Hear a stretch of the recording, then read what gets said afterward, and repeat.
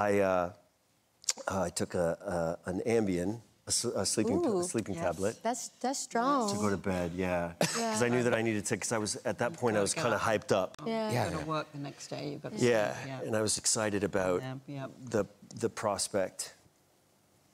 So they called me to tell me that I had gotten the job, but I had already taken the tablet. So I really didn't think, I thought that I would at least have to wait until the next day, you know?